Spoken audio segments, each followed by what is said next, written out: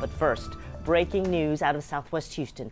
HPD investigating the death of a baby there. Air 11 over the scene where investigators found the infant along Darlinghurst Drive. This is going to be near Buffalo Speedway and West Orem. This is a live picture from Air 11.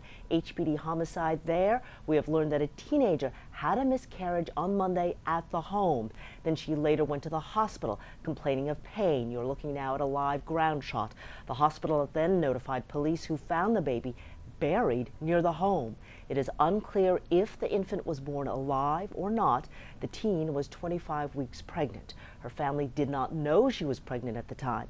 We have a crew working the scene and we'll have the latest on KHOU.com.